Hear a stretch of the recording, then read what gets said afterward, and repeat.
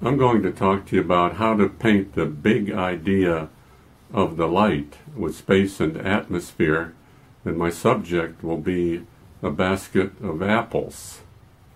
So here's our subject, apples in a basket, with my light source coming from the left, so my focus will be on these apples here.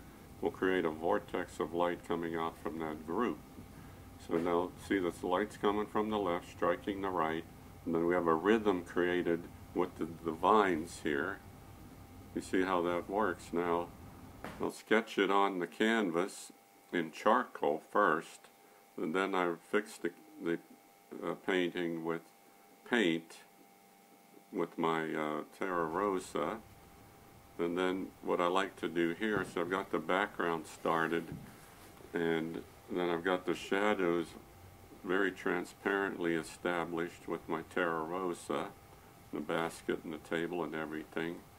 And then I show you how I move on to blocking in my colors and my shapes, and then we keep developing the painting. You'll watch me develop it, and then here's a close-up of the finished apples, and then finally the finished painting. So I'll show you from start to finish how to do this painting. So join me.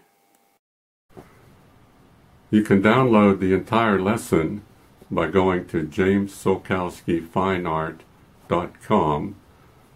Click on Learn to Paint and you'll see this video download as well as a few others. Thanks for watching. Basket of Apples by James Sulkowski, JamesSulkowskiFineArt.com.